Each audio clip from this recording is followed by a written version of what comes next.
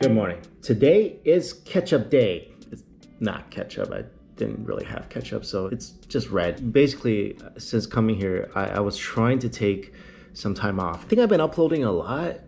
So I haven't really been, I've been taking sporadic like half days off. I don't think I've taken a whole day off just with the intent of taking it off. Anyway, that's what I'm gonna do today. So today, really have nothing planned. I don't have any film session planned. I don't have any places I really wanna go. This is what I eat when I'm not filming in South Korea. Right now it's about 8:30 a.m. It's breakfast time. I think there's a buffet downstairs. Let's go check it out.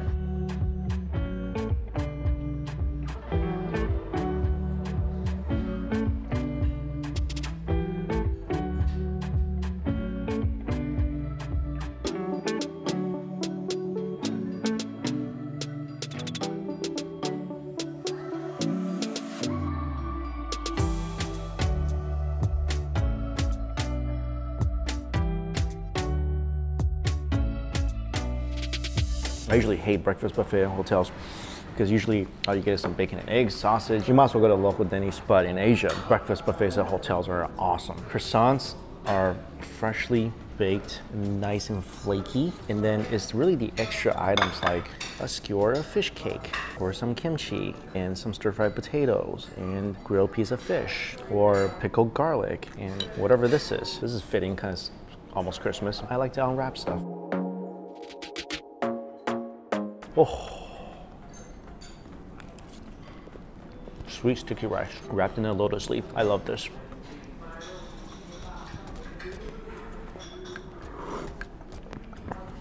They made pho, and not bad pho either. Oh, this broth is really nice. I love it when they incorporate local street foods and hotel buffets. Fish cake. Tastes just like on the streets. Pancakes.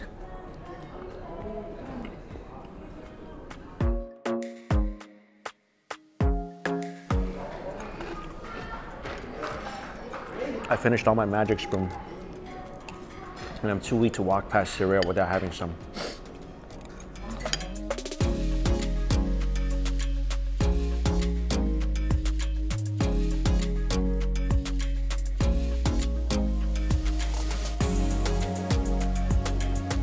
Oh wow. I eat French toast like once a year, so it's so bad for you, but it's so good. I'm going to gym right after this. This Danish is tremendous. It was a really good buffet. Going to the gym to burn off that cereal and the Danish. Why did I eat that Danish? Oh, now I gotta work out extra hard. 1 hour extra today, just for the Danish. I start off with about 90 pounds on each side. And then I slowly go up to about 110 pounds on each side. In a total, I max about 320, so this is a pretty safe weight for me. And I can do more reps because of this machine. And I'll be able to push yourself a little bit, you know?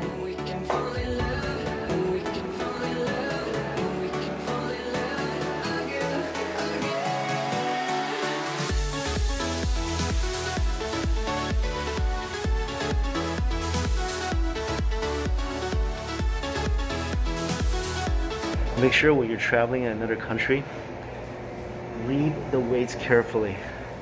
I remember the first time I was working out when I went to Taiwan, I forgot that they use kilograms and not pounds. So I'm like, oh yeah, it's just 20 pounds. So I put a bunch on each side. It just kept crashing down on my chest.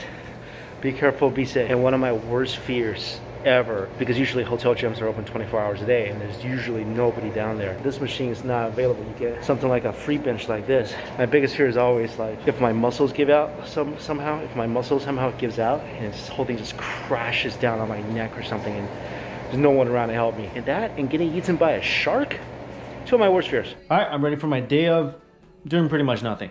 Here's how I usually watch TV in a hotel. You should always bring an HDMI cable, hook it up to the TV. I got these Bose speakers 100% that I link up to my Mike's Galaxy S105G to my laptop. And MSI. See what I have in the snacks department. I still have some strawberry milk. Oh, pig trotters. Mochi rice cake. Oh, some milkis. Movie companions. Day's gonna start. Little Forrest Gump. It's about 3 o'clock. definitely lunchtime. I've been going to lunch or early dinners around 3 or 4 p.m. as often as I can because cases are kind of rising here in South Korea. So I've been just going out when the restaurants are basically completely empty. And on the days I don't really film, just explore the local area a little bit and just see what's around and find something good to eat. If I can't find anything, I can always rely on the local 7-Eleven. This here is the Yeouido district. As far as I could tell, it's a lot of government buildings, a lot of offices. I think maybe the financial center of Seoul. There's really not a lot of food streets around here, but there is a mall with a food court. So I'm gonna go there and see what they have.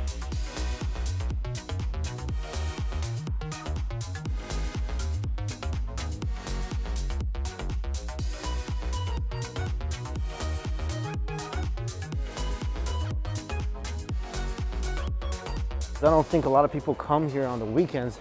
It's not even all that packed. Pretty good for social distance wandering. There we go. This is the little food court situation. Oh, rotating sushi. What? There's a Panda Express here. I remember the last Panda Express experience I had wasn't great, but I am really craving Chinese food. Yeah. Chinese restaurants are not that common here in South Korea. Every time I go to a Chinese restaurant, they're normally some kind of skewer restaurant, which is good, but because it's feeling like some kind of like a Chinese dish rice situation. Let's see what else they have here. What is this?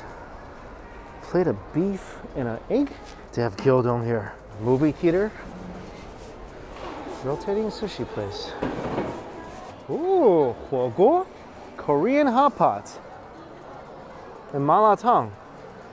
This is like the 1000th on the border I've seen in South Korea. No idea on the border was so popular here. This is the food court. Let's see what they have. Fish, bibimbap, fried chicken, pizza. A lot of these places actually look really, really good here. But I feel like I want to go get a gyudon. Haven't had one of those for a while. Wow, this place is so busy.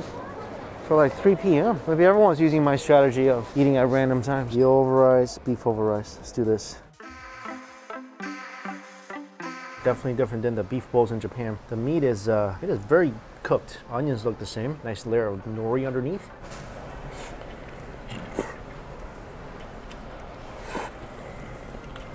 Despite the fact that the beef is not very fatty, which to me is one of the best things about a good bowl of beef over rice, is that fat dripping down to every single grain of rice. It's not like that. Meat is very lean. With that said, flavor is fantastic. Onions are nice and crispy. Although it's lean, it's very tender. And the sauce they put on there has trickled down into the rice. And the seaweed's a nice touch. There's just a smoky flavor over the meat as well. Not bad. For someone who desperately misses this dish, 100% satisfies my craving. Also, kimchi is very spicy. And the rice is good.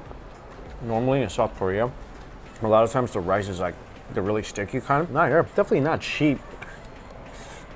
Well, kind of exactly what I needed.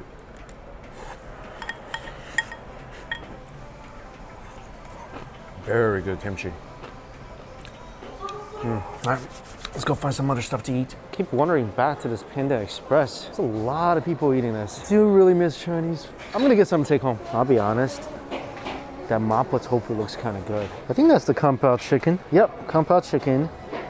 That looks kind of dead, but still edible. Eggplant tofu looks good. And the mapo tofu. Now I'm kind of wondering what exactly is different about on the border here in Korea than anywhere else. Looks like the same stuff. Tacos. Egg spinach bocadillo. Chili spinach quesadilla. Well, this stuff is not cheap. A fajita is like $40. Even a quesadilla is like 25 bucks. Come try out this Korean hot pot next time. I have a good feeling about this. All the dishes I got actually looks pretty good. Reviews are coming.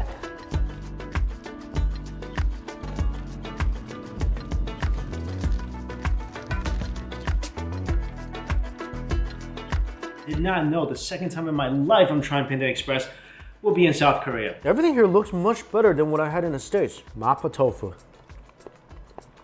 is pretty darn authentic and delicious. Where you been?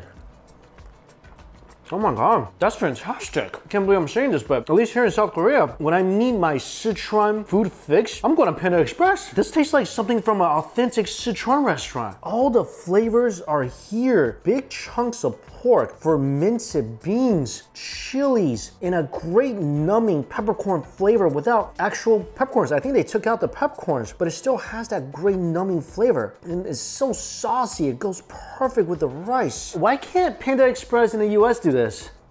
Oh, that mapo tofu is good. All right, next I was eyeing this eggplant tofu dish. That's good too. That is good too. Oh, the tofu is perfectly fried. Nice chewy texture. I mean, look, it's been sitting under that heat lamp of death for a while, so I understand it's not gonna taste like it would fresh out of the wok, but the tofu is nice and chewy. Good sweet and sour flavor.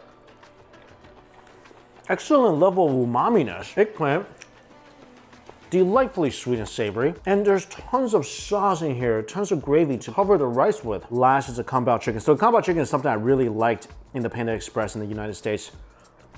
I'm gonna withhold judgment on the kung pao chicken. I feel like the kung pao chicken is the worst one on this plate. The kung pao chicken from Panda Express I had in the United States, it's a little sweet, a little vinegary, which is like what authentic kung pao chicken is supposed to taste like. But here, it just kind of tastes spicy. And that could be because like, when I was looking at the chicken, obviously it's been sitting there a long, long time. Flavor's still okay, but nothing really distinct about it. But I do get a hint of the numbing flavor. So I have hope that this fresh out of the wok is actually pretty amazing. I'm just kind of missing out because I got it too late. But going back to the mapo tofu, I've been looking for like a good Sichuan restaurant here in Seoul because I've been missing some of that spicy numbing flavor covering the rice. I mean, a couple of those restaurants do exist. They're really spread out, hard to get to. Panda Express mapo tofu. It is about as authentic as it can get. I mean, bring this to the United States, please. I was just gonna Panda Express next time I want Sichuan food. Unbelievable. Shockingly good. Honestly, the rest of the dishes there didn't really quite look that good. Maybe the spicy beef I would have tried, but I feel like all the other stuff just didn't look really appetizing. But glad I got this. Oh, my tongue is still feeling that fiery, numbing spice. Good job on this one, Panda Express. Fantastic. Besides this, I was at 7-Eleven. Look at what Hershey's did. Hershey's macaroons and Hershey's choco sandwiches.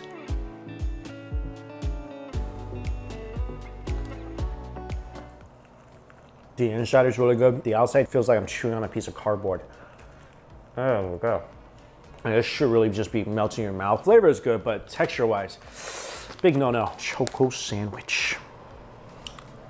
You guys, I need you to kind of bear witness to something. It does say choco sandwich, right? Like, I just want to make sure I'm reading this correctly. So it really doesn't say 2 pieces of bread.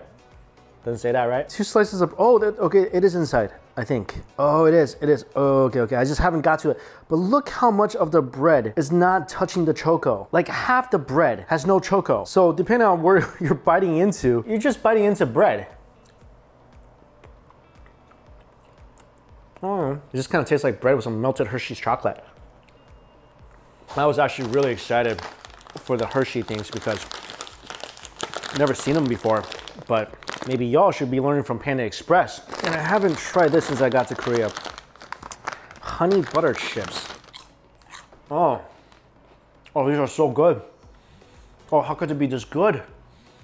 How? Oh, wow. I'm doing so many things to my tongue. I mean, are these fried or just fell from heaven?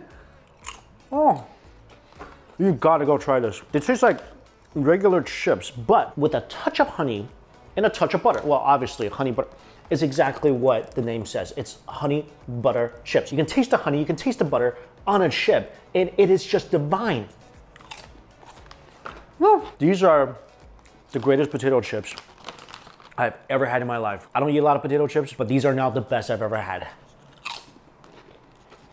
Insane. If you can find these somewhere, buy them. They also have a very jolly bee on the back. All right, gonna finish dinner and then second gym session.